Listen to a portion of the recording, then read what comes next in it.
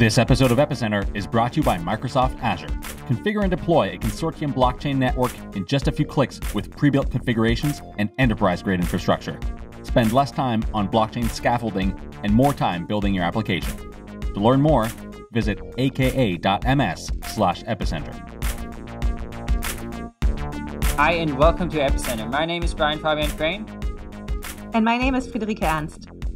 We're here today with Nadav Hollander, so we're going to go into the conversation in just a bit. He's the founder of the Dharma protocol, which is this exciting new lending marketplace and lending protocol on Ethereum.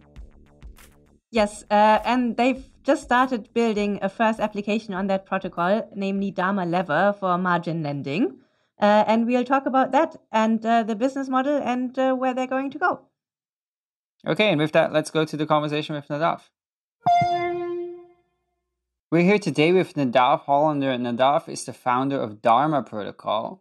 Dharma is a protocol for lending, loans, and all kinds of debt instruments on Ethereum or on blockchain. So, interesting project. I actually met Nadav together with Meher in February. We visited him in his apartment, and there were just two people at the time, just starting out. And in the meantime, they've made really incredible progress. And as I was checking out a little bit what has been built on it and what people are doing with it, they've come an enormously long way in a year. So it's definitely one of those interesting new decentralized finance projects. And I'm really excited that you're joining us today, Nadav. Thank you so much, Brian. Appreciate that. So tell us, how did you first become interested in, I guess there's blockchain and then there's debt? Like, which one of those came first? Yeah, no, definitely blockchain first. Let's talk about that. So I was a student at Stanford studying computer science in 2015, and I had heard about Bitcoin and had, like many in the space, sort of dismissed it initially as just being kind of like a bit too fantastical, or I didn't really see what was particularly like interesting about it or what was particularly useful about it. And it, I never really dove that deep into it. But in 2015, I took a class at Stanford called Bitcoin and Cryptocurrencies that Dan Bonnet and Joe Bonneau taught. And I just completely fell in love with the space, and in particular, learned a lot about Ethereum, which was, at the time, a very new project. And got really, really excited about that. Actually ended up meeting Fred Ehrsam from Coinbase in that class because he came in and gave a talk, Fred Ehrsam being the co-founder of Coinbase. And eventually, like, that led to me working at Coinbase as an engineer. I actually started off as an intern there. And it's been down the rabbit hole ever since, pretty much. Cool. So, then you became interested in debt after that? Yeah. So I think like where I got into, where I started kind of reading a lot into the history of debt and kind of got interested in the topic in general was as a result of starting to think about like the fact that Coinbase as a company sits on a tremendous amount of cryptocurrency that's just like undeployed. It just sits in its coffers, not accruing interest for their users in any way. And I just thought that the idea of having, like, wouldn't it be nice if your Bitcoin, when it was sitting in Coinbase, was earning you some sort of interest rate like it would in a bank? Like, that's a really powerful concept, to have a bank that is effectively kind of globally accessible, that is stateless, that anybody with an internet connection can access. And so I started to get like really jazzed about the idea of, interest accruing debt instruments in the context of cryptocurrencies. And I was surprised to see that there's really a lack of formal credit markets or credit market infrastructure in the cryptocurrency space at the time. And so really that kind of led to me both trying to learn a lot about how credit infrastructure has gotten built in the legacy financial system over the years, but also kind of understanding, like, what are sort of the early green shoots of a formalized credit market in the cryptocurrency world. and where it likely will start to go and eventually end up in the future. And so how did you go about learning about the traditional credit market? So was there any exposure you had to this beforehand? In a formal setting, no. So like definitely, I didn't work as like a loan officer at a bank or anything like that, if that's what you're asking. But I picked up a lot of it from osmosis, just in terms of like basically like going around to a lot of the smartest people that I knew that either worked in the financial industry or worked in some sort of like ancillary financial services, and kind of just like picking their brains and kind of shopping around the idea of what it would eventually become Dharma to them, to kind of see what they thought of it. And, in conversations like that, you learn things like, oh, sub point A of this thing that you're coming up with doesn't make sense, but actually sub point B, like, solves like XYZ problem for us. And just kind of doing a lot of conversations like that until I kind of picked apart more and more of what are the real gaps in the existing sort of credit market infrastructure of the world, and what are the problems to which blockchain tech is actually applicable. And something that was very influential on me from a standpoint of getting educated on how on the history of the world's debt markets, was a book called Debt: The First 5,000 Years. This is a very, very popular book in the cryptocurrency industry, often for actually different reasons than my reasons. It's not necessarily like people are excited about it because it affirms certain narratives about how money came to be. But yeah, I think that it's like a fantastic, extensive treatise on the history of debt and how it's evolved in the modern world. Cool. So this led you to found Dharma. Before we actually deep dive into what the protocol actually does, what does Dharma mean? I mean the name. Yeah. So Dharma, at least in the Hindu concept, is essentially, and I always worry that I'm doing a bit of a butchering job of translating it, but as far as I've understood it, it is effectively like the concept of like obligations or things that you like ought to do. And I thought that in constructing a kind of universal canonical system of debts or obligations, that it was sort of a fitting concept in many senses. So let's dive into the Dharma protocol.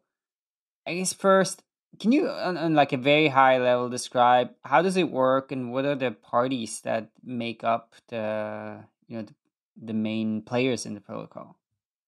Right. So I think the best way to think about what Dharma protocol is I like to think of it as like a shared settlement infrastructure for peer-to-peer lending. So what does that mean, right? Let's take an analogous example. I'm sure many of your listeners are familiar with the 0x protocol, which has kind of gained a lot of prominence over the past couple of years. The 0x protocol can be thought of as a shared sort of settlement infrastructure that is like a public set of smart contracts on the Ethereum blockchain, that takes kind of like a standard order schema, that defines like party A wants to sell token X to party B, takes that like message and then executes some sort of action on behalf of those two parties. In the case of 0x, the kind of action that it's facilitating is a trade between two parties. So it takes a magic signed string of text that says I token holder A want to sell token X to token holder B, and then it like swaps those tokens out from their two accounts once it validates that the message is correct, aka it settles the actual trade. Dharma is a similar concept, but for loans rather than trades, right? So it's basically a shared settlement infrastructure for executing lending transactions, where instead of that order essentially saying, I, token holder A want to sell token holder X to token holder B, it instead says like, I, token holder A, want to lend token X to token holder B.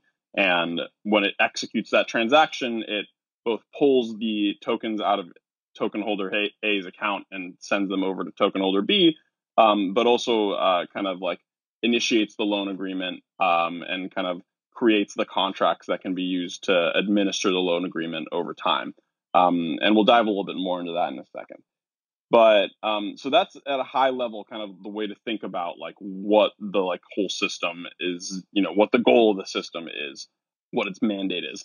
Now, there are several actors in the Dharma protocol that are worth defining. So first of all, we have what are known as relayers. So what relayers do in Dharma is extremely similar to what relayers do in the 0x protocol, i.e., they essentially host centralized order books that borrowers and lenders can post debt orders and offers onto in order to find other counterparties. So, I gave the example earlier of like token holder A wanting to lend like X tokens to token holder B, and them kind of coming up with some sort of like magic string that if you give it to the Dharma smart contracts, it would settle the actual loan transaction. That's not particularly useful if token holder A and token holder B don't already know each other, right? They need some sort of way of finding the counterparty. And so that's where relayers come in. In a very naive model, if I am trying to take out a loan, I can go onto a relayer. I can craft one of these signed messages and basically post it onto the relayer's order book. So that effectively other cryptocurrency users can go and kind of browse through that order book, look at different debt orders, and choose which one they want to fill. And the reason why these relayers do this is because they earn a fee every time these loan orders are actually filled. So again, very akin to the concept of relayers in the 0x protocol. Now, there's another class of actors in Dharma which are called underwriters. So what do underwriters do? Underwriters essentially earn a fee for playing a few roles. One, they originate borrowers, so they actually in some way, shape, or form get the borrower to the doorstep of the relayer. Be that like programmatically or be that like quite literally, like linking them over there. And then B, they underwrite the risk of the loan, meaning that they make some sort of prediction as to the likelihood of the borrower repaying the given loan, and they cryptographically commit to that likelihood in a message. So they basically say like, I believe this borrower has a 0.9, a 0.9% chance of defaulting on this loan and not repaying. And crucially, the reason why they are held accountable to this prediction is because if that loan is ever actually filled, so if somebody eventually does come around and take the other side of the order, then their prediction gets sort of like immutably recorded into the blockchain, so that you could empirically evaluate over time the degree to which an underwriter's predictions have been accurate. Now, there's some caveats around this, and we'll probably discuss this a little bit later, but that's the basic model. And so essentially, the end-to-end flow, when you have both an underwriter and a relayer, goes kind of like this. So imagine I go on to like www.loans.com, and that the operator of that website is in the back end acting as an underwriter. So effectively, I just went there. I don't know anything about Dharma protocol. I don't know anything about crypto assets. I just want to take out some sort of loan. I, fill out some sort of form there that says like, I want to borrow, $100,000. What loans.com is then going to do is they're going to, run their sort of proprietary algorithms that are going to determine what my credit worthiness is. They are going to then sort of like display some sort of a sample sort of like term sheet, right? It's going to say like, okay, we can give you $100,000 at a 3.14 APR interest rate at like XYZ terms. And if I am on board with this, then I'm going to consent to that. And then they in the back end are going to they're going to sign a message that essentially is one of these debt orders that I described earlier.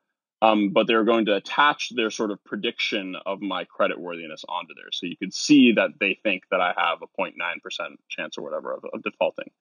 Then they are going to go and broadcast that order onto different relayers' order books, so that therefore a lender can come in and look through those order books and essentially choose whether or not they want to invest in my loan. And so effectively, all in all, you have what is basically a decentralized distributed credit market with different actors who are kind of facilitating the pricing and the counterparty matching of different loan issuances. This is decentralized very much on the side of the creditor and on the relayer. But the underwriter and the debtor, you have to know something about them, right? This can't be a purely on-chain reputation system that you're building up. Yeah. So I would definitely say I view kind of this first version of the system that we've built as being like heavy on mechanics, light on reputation, right? And so we basically built like the very foundational mechanics of how this sort of decentralized credit market can work, but it has a very loose and weak notion of reputation. And what I mean by that is that like the only sort of reputation metrics that you have on a underwriter for how good they are at predicting defaults is kind of their historical performance. Unfortunately, for a lot of reasons, that historical performance can be fairly easily gamed, right? So for instance, as an example attack, like I as an underwriter could go and generate a bunch of like fake dummy, borrower and lender accounts, and then basically simulate a bunch of loans that are all just me lending to myself, and perfectly predict their accuracy every single time, and kind of build a false sense of reputation. That were somebody to, kind of naively trust this reputation system, I could use to then like defraud them of a certain amount of money. So really the sort of reputation system that exists in Dharma today is a weak reputation system. It's really just kind of some sort of empirical signal that helps you evaluate whether to trust an underwriter. But in all of our documentations, we always kind of heavily communicate that like we communicate two things. Underwriters need to be kind of trusted entities. Like they're not, this is not a protocol in which you should be willing to trust an underwriter on the basis of simply their public key and their history. You should also want to know kind of what sort of like social capital they have. Like what is their actual like brand, their reputation? Are they like a trusted company? Are they in a regulated sort of jurisdiction? Things like that.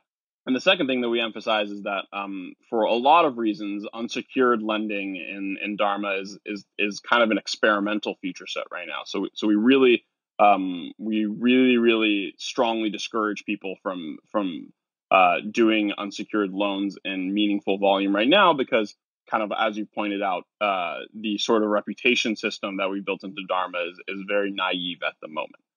The other thing that I would emphasize, or the last point that I'd add with respect to underwriters being trusted entities, is like the way that I like to think about it is if you were to invest into something like a token sale, you would never just invest into like a blind address, right? You would never just go onto a website that just had like nothing but an address and said like these are the terms at which we're raising at. You're always going to evaluate that investment on the basis of a lot of social cues and signals, and like the quality of the white paper and the quality of the team and all this other good stuff. And I view underwriters as being very similar in this regard. Like they are effectively facilitating some sort of investment in which you are going to need to kind of like judge on a basis of a lot of social cues how trustworthy they are. And so I view them as basically being the fact that it is not a trustless system doesn't mean that it's not valuable in terms of the sort of distribution that it begets. If you've listened to previous episodes with Marley Gray and Matt Kerner, you know that Microsoft is committed to providing enterprise-grade tools and infrastructure for blockchain developers. Well, the Azure Blockchain Workbench is perfect for organizations building consortium networks. Take the Ethereum Proof of Authority template, for example. It's ideal for permissioned networks where consensus participants are known and reputable. Ethereum on Azure has on-chain network governance that leverages Parity's extensible Proof of Authority client. Each consortium member has the power to govern the network or delegate their consensus participants to a trusted operator. And Parity's WebAssembly support allows developers to write smart contracts in familiar languages like C, C++, and Rust. Azure Blockchain Workbench was created on the same principles that drive all production services in Azure, so you know you're relying on secure, redundant infrastructure that can scale. And with built-in services like authenticated APIs, off-chain databases, and secure key management services, you can scaffold your infrastructure in just a few hours. To learn more about Azure Blockchain Workbench and how Microsoft is advancing blockchain usability in enterprise, check out aka.ms/epicenter and start building today. We'd like to thank Microsoft Azure for their support of Epicenter. So you mentioned before, right, that the main focus today is to build these like mechanics of these decentralized credit system. Now, I would love to understand, how does that compare with, the mechanics of the normal credit system? So, in particular, right, you mentioned underwriter. Of course, underwriters do exist, right, in the traditional world. Mm-hmm. Is there an analogous thing to relayers? So like on the one hand, are there particular things that you add that are needed in a decentralized world that are not needed in the traditional world, or maybe things that you're able to remove and entire parties that you can cut out? Yeah, so I think it's important to evaluate this from two perspectives. One is the perspective of the initial issuance, and then the second is kind of the context of like secondary markets and how these instruments get traded around after they've been issued. So if you think about it, like the number of hops between like when you put your dollar into a bank account and when it eventually gets utilized by some sort of borrower is fairly immense. Like there's kind of like an insane amount of different like intermediaries that kind of like stand in between your dollar in and like the dollar out that gets lent out to somebody.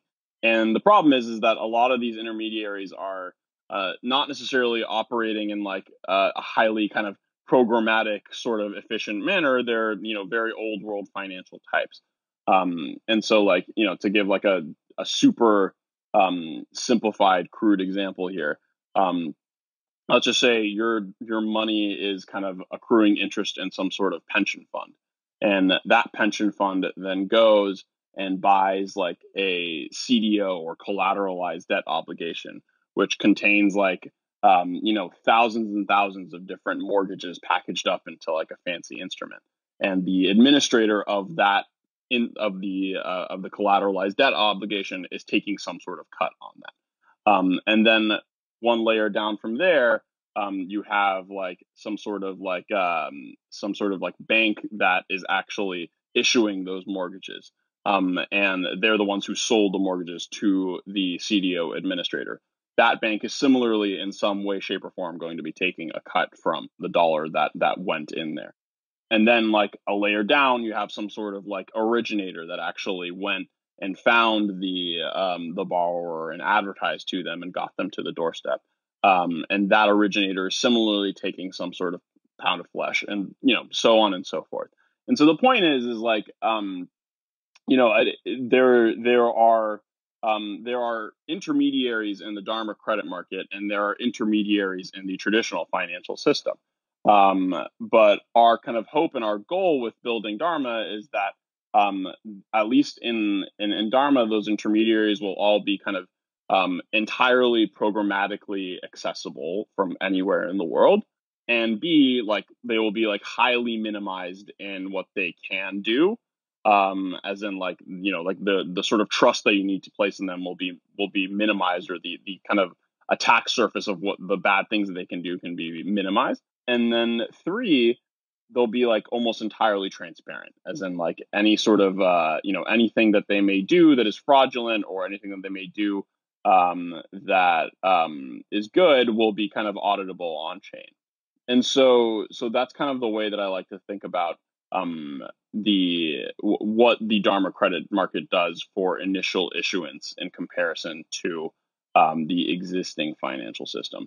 Now, there's a whole other topic conversation about how Dharma factors into secondary trading of different debt instruments, but that's a little bit of an esoteric rabbit hole that I think maybe we can save for another time. Oh, that's super interesting. So in principle, the Dharma protocol is pretty bare bones as it is. So in principle, the any loan can be structured as a debtor and an underwriter together see fit, as long as the creditor actually buys it. So in principle, I don't actually need to collateralize my loan at all, or maybe with my reputation. So basically, if I borrow money from Brian, Brian will know that that we work in the same office and we will see each other many days, and that it will be really awkward if I don't pay back. But what collaterals do you actually expect to see first? And this is kind of moving into the Dharma. So you pioneered this Dharma Lever that actually works on top of Dharma. Right. So yeah, I mean, the way that we see Dharma evolving is that we think that the first use cases for decentralized lending that are really going to take off are those that have like the least sort of external dependencies on the real world. And those at the moment happen to be kind of collateralized on chain by other crypto assets. So, they don't really rely on any notions of off chain reputation or identity. And, like the reason why we think that these are the most relevant or useful in the short term is that it's, as we discussed earlier, like the reputation system for underwriters is fairly undeveloped. It's fairly primitive in many senses. So though, yes, in theory, today you could go and take out an unsecured loan via Dharma, it's not an extremely scalable sort of system for that right now. Like, it'd be really hard for there to be like, thousands of different underwriters that were all doing unsecured loans. And it would be hard for a creditor then to be able to evaluate which ones to actually trust.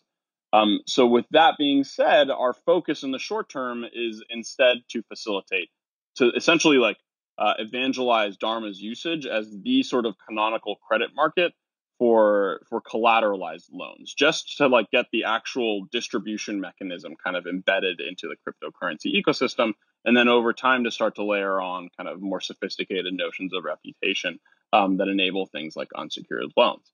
And so you ask kind of what sort of things would be used as collateral in the context of these collateralized loans. And basically, far and beyond, the biggest category here is just other crypto tokens, right? So like really, a classic example would be like, I hold a bunch of Ether and I don't want to sell my Ether. I want to like keep holding on to it, or I don't want to incur, some sort of tax liability or what have you. But I want some sort of stable liquidity. So what I can do is I can basically post an order onto the Dharma credit market saying, I am willing to put up, X amount of Ether as collateral and get, like some amount of USD coin or DAI or what have you lent to me against that. And the value of that USD coin or DAI would be less than the total notional value of the collateral that I've put up.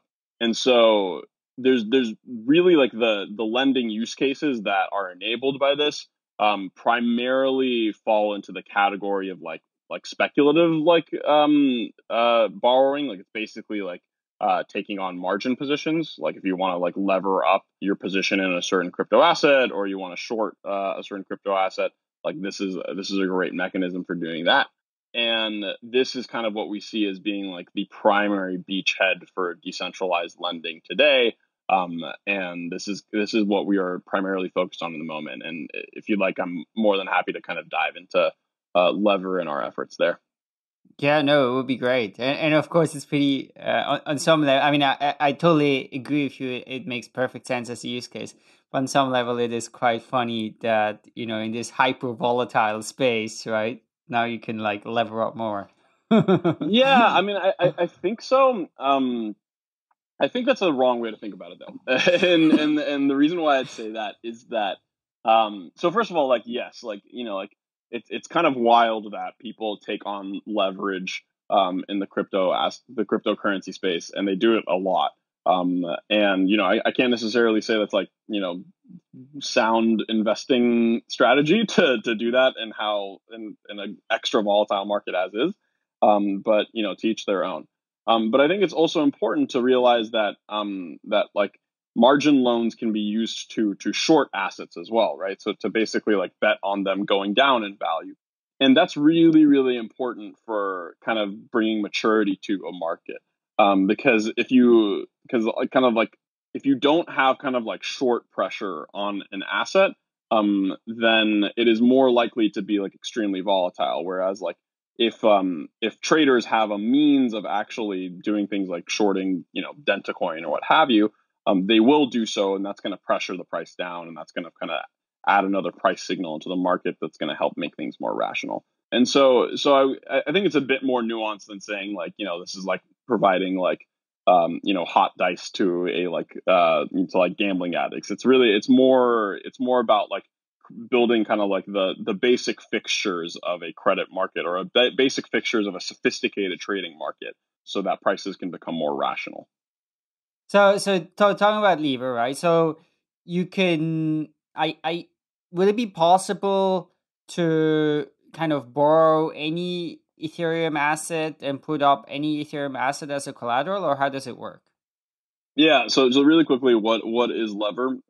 So Lever is the first underwriter in the Dharma ecosystem that we are building. And so, to be clear, anybody can build underwriters in Dharma. We don't gate that in any way, but we, in particular, for reasons that we can discuss perhaps later when we're talking about things like business model, have chosen to build this first underwriter. And the market that this underwriter is focused on is basically like high volume margin loans for anybody in the world that has an internet connection.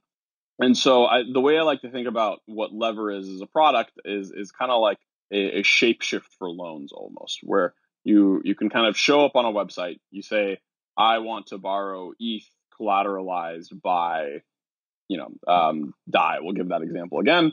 Lever will then go out and kind of scan through the Dharma credit market and find like the best sort of offer that fits your parameters.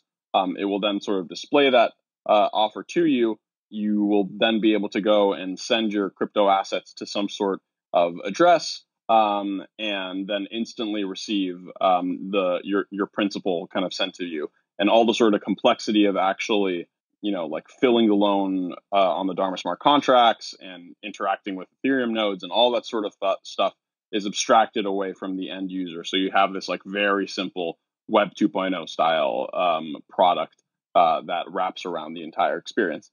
And so that's what Lever is. So just on Lever, let's say I wanna put in some DAI as collateral and borrow some Ether, and then this DAI gets held in a smart contract, or?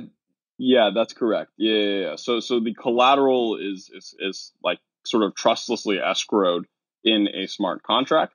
The only conditions on which it's like released is either if the user defaults, in which case like the collateral kind of automatically gets liquidated for the principal, and kind of like the remaining principal is sent to the lender, and the remaining collateral is sent to the borrower. Or in the case of a margin call. So if the price of the underlying collateral drops to a certain point where the loan is no longer over collateralized, then there is a sort of liquidation mechanism for making sure that the lender doesn't lose their capital. So all in all, like the system is still kind of the crypto assets are collateraled by smart contracts and not kind of custodied by some sort of arbitrary trusted third party. Okay, so you're talking about two ways of closing the loan. Presumably, as a borrower, I can also just return the loan, right? Right. So yeah, the third way in which you can access your collateral is just making kind of repayment in full, in which case your entire kind of collateral deposit is returned to you. Ah, cool. That makes complete sense. So let me go into the liquidation process. So presumably, if the value of the asset I have put up as collateral drops in value, or I fail to make interest payments, my asset gets liquidated. So how can you take me through how this liquidation actually happens? Yeah, sure. So basically, there is a price feed that is kind of periodically informing the chain of what the price of the two assets is with respect to each other.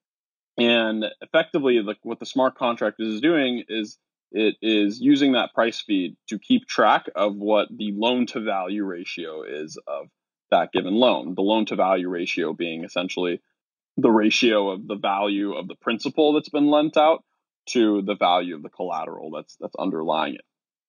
And once that the LTV or loan to value ratio crosses a certain threshold, the loan becomes eligible for liquidation. So what happens then is that anybody can come to that smart contract with a amount of the principal that is sufficient to repay the lender, and basically purchase the collateral in the smart contract with that principal at the current price. So essentially, like, if to give a quick example, if we have a zero interest rate loan that is for $100 USD and is collateralized by $150 worth of Ether, and for some reason we have now kind of liquidated this loan, then I, as a liquidator, can come in and I have like $100, and I get $100 in USD, and I can purchase $100 worth of Ether from the smart contract in USD, or USD coin or whatever. And then the contract is going to take that USD coin, return it to the lender. It's going to take the remaining collateral and send it back to the borrower. And the reason why I, as a liquidator, would want to do this is kind of twofold. Like, either A, I am the like underwriter. So, in the case of like Lever, like we are initially going to be doing a lot of this because, we are underwriting these loans. We have an interest in seeing them be kind of serviced correctly. We have an interest in making sure that lenders aren't going to lose money, et cetera. And we're also earning a fee as an underwriter. So we're being compensated for this. Or there's some sort of optional liquidation discount on the actual underlying collateral, in which case, like, there is a sort of like arbitrage opportunity here where we can go and, use our $100 to purchase, like the $100 worth of Ether at some sort of discount, and then immediately sell it at the real market rate, so that we make some sort of delta there. And so that's kind of the basic liquidation mechanism. Because that's how it works in Maker, no? That you have a discount or basically a penalty that gets paid by whoever gets liquidated. So, but here that's not. Yeah, I'd say that the system, Maker's system, it has a lot of kind of parameters to it that are sort of optimized for creating a stable coin and like really disincenting defaults to a really big degree, because it kind of like chips away at the stability of the stable coin every time that happens. And so really, like, like I think Maker has like a default penalty of like 13% or something like that. And so like in the case of Dharma, we don't have these same sorts of constraints. Like we don't need to impose these sorts of like very, very sort of draconian rules. And so you don't see those same sorts of mechanisms used in the context of Dharma. So basically, the discount that you're given for purchasing this loan, does this depend on the kind of collateral that I put up? Because basically, there are many kinds of tokens that if you actually purchase them, you're influencing price quite heavily. So basically, they just don't have a good market depth, right? Basically, if it's a largish position, and you go onto any decentralized exchange or often even centralized exchanges, you move the price a lot just by actually purchasing that amount of token at market price. Is that factored into that somehow? So yeah, that's an excellent question. So basically, the liquidation discount or the fee that the underwriter earns, which again, they're kind of interchangeable for how you want to compensate a liquidator for coming in, is absolutely like, it's parameterizable, right? It's like part of the order that gets like broadcasted onto different relayers. So it can go from 0 to infinity, right? Or at least in the case of the liquidation discount, 0 to 100%. And so yeah, what you described is exactly accurate, right? Like, is like if a big factor that goes into deciding what that discount should be or what that fee should be is the liquidity of the underlying collateral, because in particular, if the system is based on the liquidation discount, in order for you to like execute that arbitrage, you have to like cross the spread twice, and basically like purchase the collateral and then immediately sell it thereafter. And in particularly illiquid assets, that spread can be very, very wide, and you can be like losing, like 4% or something like that, just by crossing the spread. And so for that reason, like you are 100% correct in saying that like the liquidity is a big reason why that fee is parameterizable. Cool. This is super interesting. That leads me to my next question. So basically, where do you get your price feed? Because basically, if in principle, liquidation then can be an enormously profitable endeavor. So basically, if you get a price feed and you can somehow manipulate the price feed as a liquidator, that gives you a way to game the entire system. No?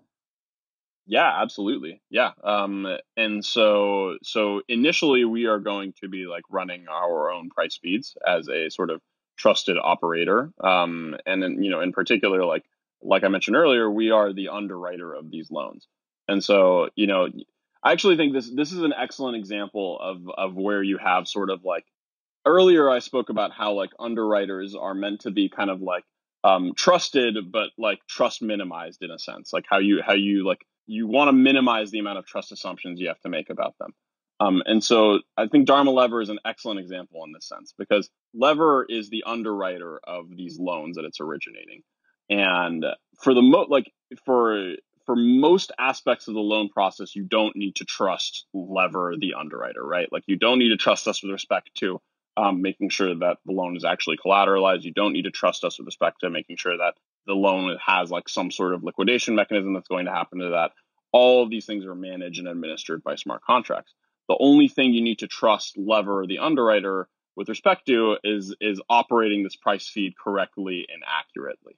And so yes, there is somewhat of a trust assumption. Yes, there is a way in which Lever could defraud you, but you have some sort of auditable track record where you can see, well, okay, the price feed that they've been using for the past, like 2 years has like always been accurate within like some sort of confidence interval.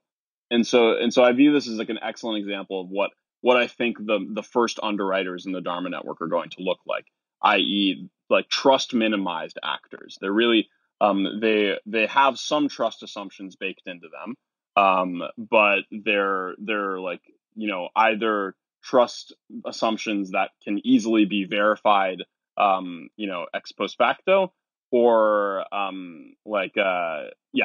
that's basically the gist of what I'm trying to say.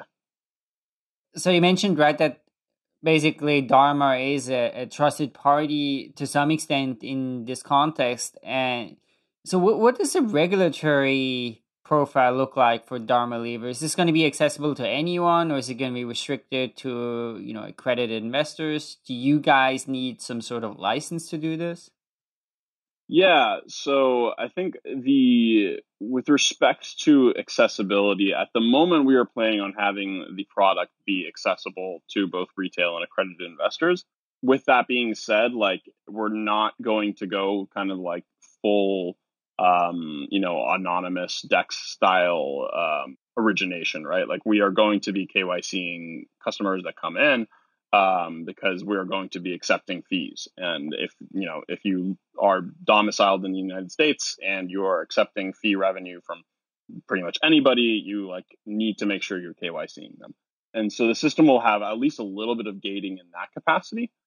Now, you asked an interesting question about, what sort of licenses we may need to, get in order to operate this business in a compliant manner. And what's interesting is that though Lever is like effectively facilitating the liquidations and is facilitating the origination of these loans, Lever is a non-custodial product, right? Like we are never like actually like touching people's principal and executing actions on their behalf in any way.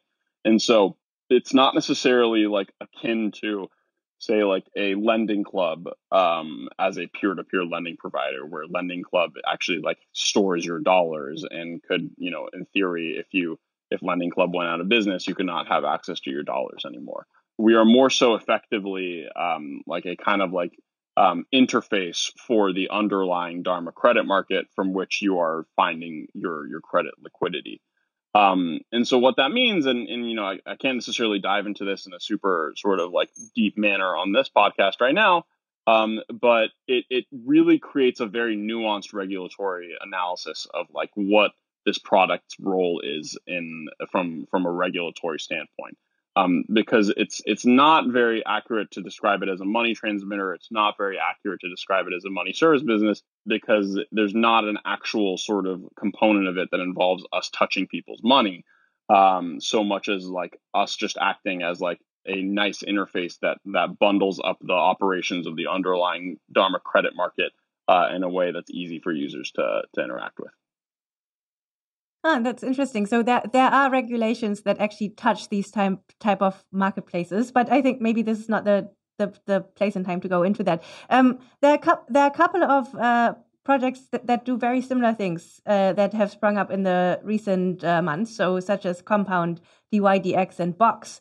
How do you see yourself in relation to them? Where do you think your strengths are? Where do you see your position in the ecosystem? I think Compound and DYDX are the two that I'll dive into right now, because they're the ones that I'm most familiar with. So they both are very different in their own respective ways. So if you look at Compound, for instance, like Compound is a money market and not a peer-to-peer lending market. And so what that means is that like any lender that puts their money into the Compound market for a given asset is guaranteed the same rate that all of the other lenders have, and that rate floats over time on the basis of like supply and demand. And that what's great about that is that, you know, with Compound, like in one click you can like start earning your interest right away, and that's really, really cool. But the problem with that is that if you have an imbalance in the market where there are, you know, a lot more lenders than there are borrowers, which is exactly what the crypto market looks like right now, then there's this really uncomfortable situation where in order to make sure that all the lenders are getting the same interest rates, the lenders get like a really, really low interest rate, like sub 1%, and then individual borrowers have to get charged really high interest rates in order to compensate like all of those lenders. And so again, it's really just like you have a sort of trade-off here in the design of Compound as a money market, where on one hand, both the lend and borrow side have instant access to what they're trying to do, which is awesome. But on the other hand, that lends itself to having often like less attractive interest rates. So Dharma, on the other hand, is like an order-based protocol. So instead of there being like, you know, you as a lender put your like money up and immediately start earning interest for it, instead, you as a lender sign a debt offer and broadcast that offer. You basically say, I'm willing to lend this much at this rate, kind of like you would post an order onto an exchange's order book. And then if somebody else eventually comes around and says, I'll take you up on that, that rate sounds great to me, then your assets start earning interest for you. And so, you know, not all lenders in the Dharma system are guaranteed to earn some sort of interest rate. It's only those whose orders get filled. And so what that means is that, you know, again, going back to this sort of like trade-off analysis, you don't necessarily have like, at least from like the lend side, a instant access to earning interest rates. But because there isn't a sort of guaranteed interest rate for all parties that are in the system, that means that lenders can get higher interest rates on the Dharma credit market, and similarly, borrowers can get lower interest rates on the Dharma credit market.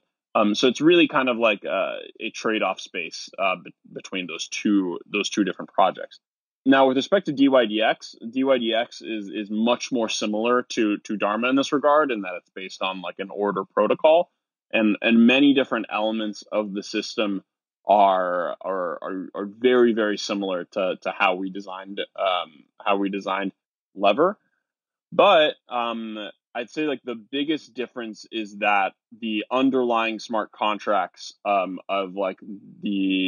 Dharma Lever are just like the general Dharma credit market, which is built to be like a generic credit market that can be used for things other than just margin loans. And so we view that as like a sort of strategic differentiator where we can do margin loans and also, you know, like CryptoKitties backed loans and things like that, and use the same sort of underlying infrastructure to have that be served by a unified credit market. But with that being said, you know, at this point in time where everybody is using decentralized lending the only thing people are using decentralized lending for is for speculative loans, I'd say that the projects do look very similar. Interesting. So, as the space matures, I assume you'll move you'll move away, or you'll move to other projects than Dharma Lever, such as applications that look into more illiquid assets. So, for instance, say I want to take out a loan on my company or a mortgage on my house, that are not as easily gaugeable as the tokens that I have to put out as collateral on Dharma Lever. As far as I know, you guys haven't actually done an ICO. What's your business model going to look like, and how is it going to be different for those very straightforward Dharma Lever type applications and for other applications building on top of the Dharma protocol? Yeah, so we took an approach where we decided not to do an ICO during the kind of 2017 craze, and in particular, right now we're quite happy with that decision because, frankly, we have enough sort of regulatory issues and analysis that we need to worry about in our day-to-day operations. I think adding like the whole world of securities law and unregistered securities issuances to that is just another reason not to sleep at night, and so. The way in which we plan on making money is kind of building out ancillary services and businesses on top of the Dharma credit market. The first one being Lever, right? And so like Lever is an underwriter in the Dharma credit market. We think that it's going to bring a lot more volume to the Dharma credit market. We think that's going to incentivize a lot more relayers to join, and that's going to incentivize a lot of other underwriters to join, and that's going to be great. And that's going to, continue to bring more liquidity to Dharma Lever and make us more money, and et cetera. And so really like the short-term business model, like in this immediate like year, is very much focused around like Lever and making sure like, we are earning fee revenue through Lever. And that fee, mind you, is like the underwriter fee that we're taking, which is baked into the protocol. But in the future, I think that we want to kind of start like spinning up, taking the lessons that we learned from building Lever and spinning up like other types of underwriters in other sort of related industries. And so you can imagine that looking like us spinning up an underwriter for lending to miners, for instance, or spinning up an underwriter for lending to various like crypto protocols that need credit liquidity, like for instance, like layer 2 scalability protocols, and that's a whole subtopic of its own that can cover. And so there's a lot of really interesting kind of businesses that can be spun up around it. But at the moment, our focus is on like we've built and deployed the underlying Dharma credit market. We are now building the first underwriter in that credit market. It is an open market. There can be many other underwriters, but we, like our goal is to kind of earn our pound of flesh by earning fees as that underwriter. Do you think at some point there's going to be a role or a necessity to have some kind of token in the Dharma protocol? Yeah, so that's an excellent question. I think that, we spend a ton of time thinking about like token models and which ones do and don't make sense. I think that the two categories. So first of all, to give the quick answer is like maybe. I don't know. Like there's definitely a possibility that at some point in the future it will become clear that there's a gap in the protocol in X way, and that a token would help solve that gap. And if we truly believe that like there's a good model that would add value to our ecosystem, and also like capture value to some degree, then we probably would pursue something like a token. So what are the models that we think potentially make sense in this regard? And I will heavily caveat by saying like this is highly, highly speculative. Like we don't have any plans of doing an ICO right now. We don't have any plans of issuing a token or anything like that. Like this is just totally just kind of hand wavy speculation. So those two models are either like governance tokens or what I would kind of define as like almost like an insurance token. And I'll talk a little bit about what I mean by that in a second. So the first is, like kind of the same when we're talking about governance tokens in the context of a sort of public settlement infrastructure like Dharma. then the best sort of analog to think of is 0x, right? So ZRX is the governance token of the 0x settlement infrastructure, and it can be used, or in theory, it will be used in the future to govern upgrades to the 0x protocol. Now, the problem with this model is that it's unclear the degree to which it is valuable to govern upgrades to that settlement infrastructure, even if it is entirely broadly adopted by everyone in the industry, because it's not clear that the switching costs between using, say, 0x protocol or using a forked version of 0x protocol are that high. If the switching costs were super high, then there would be a very compelling case to be made for why we need to have some sort of governance mechanism in place. But if it's just a question of setting my token permissions to some other set of smart contracts, then it's not entirely clear whether it's necessary for there to be kind of community governance of the actual settlement infrastructure. But again, what I'd also emphasize is it's very possible that I'm wrong here. It's very possible that there is value to these sorts of governance tokens, et cetera. So again, all the more reason why we have not rushed into building something like this into our protocol.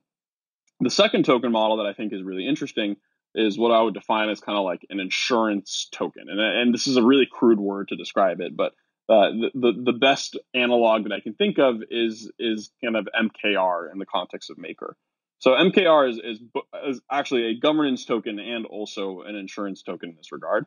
And what I mean by an insurance token is that the token holders act as the sort of lender of last resort to the Maker system. So if the Maker system basically in certain cases, the MKR token will be inflated and sold in order to facilitate some sort of action in the Maker system, or to kind of compensate some people if something goes really, really badly wrong. And I view this as being kind of an interesting token model where basically a bunch of people purchase what is effectively kind of a share in their belief that the smart contracts of this system are kind of soundly designed and that the economics of the system are soundly designed. And it's almost like they are earning some sort of premium on an insurance policy in a sense, where in theory, if the system is very, very is functioning very well, the value of the token is going to go up. And if the system actually ends up kind of defaulting or breaking in some way, then your token is going to get basically inflated to zero. And so I think that these are actually very interesting token models that we'll probably start to see a lot more frequently in the wild, with Maker being probably the best proof point for it. So in the context of Dharma, the idea would then be that if I'm an underwriter, I can opt in to use some sort of, almost premium insurance service by leveraging this token, or would this become a mandatory? Yeah, that's kind of the way I would think about it exactly. Is you would have this sort of opt-in insurance policy that you could kind of be looped into. Again, highly speculative. I really, there's a lot of questions around how do you underwrite that risk? How do you underwrite the risk of different how do you permission which underwriters can use that? Things like that. But I think that those sorts of models are very interesting, because I just think that it's something that uniquely leverages the abilities of tokens to be inflated and deflated programmatically. Cool. Well, we're about coming to the end of our conversation, but it would be just good to hear from you a little bit. What is sort of the long-term vision you have for both Dharma and kind of decentralized finance in general? Where do you what impact do you see this having on the world in the next 10 years?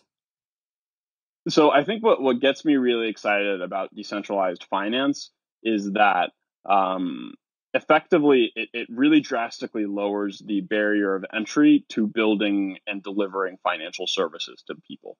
And so if you think about it today, if I want to spin up some sort of financial services company, let's say I want to spin up a lending company, there's a lot of hoops that I have to jump through, right? I have to not only get all the sort of the regulatory licensure that is required to be a lender, but I have to actually go and like raise lending capital. I have to go and get like a credit facility, and I have to go like knock on a lot of bankers' doors and convince them to lend me a bunch of money so that I can go and then lend that money out myself.